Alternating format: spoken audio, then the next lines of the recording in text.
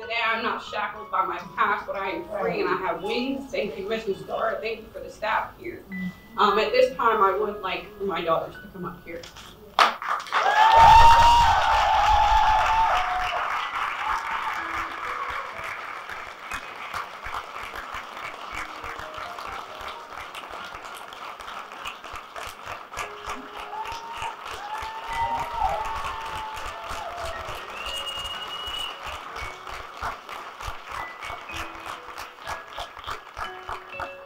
When I came into treatment, they said, what kind of bedroom do you need? I'm like, a lot. I stayed in the shelter for 3 months. Last month I stayed in the shelter with my daughters and we were closer than we had ever been. They were so happy to have their mom back.